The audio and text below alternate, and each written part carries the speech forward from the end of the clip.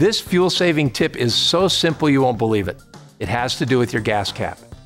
The first thing is to make sure it's screwed on tight. If it's loose, gas vapor will constantly leak out. Wasted gas.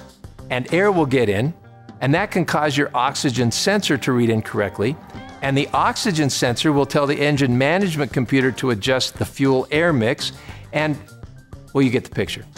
You'll be burning more gas than you need to. This could also cause the check engine light to come on. A worn gas cap can have the same effect. If you constantly smell gas when you walk by your tank, you might need a new gas cap. So twist your cap until it clicks 3 times. That means it's on tight. Have your service advisor inspect the cap to see if it needs to be replaced. See, I told you it was simple.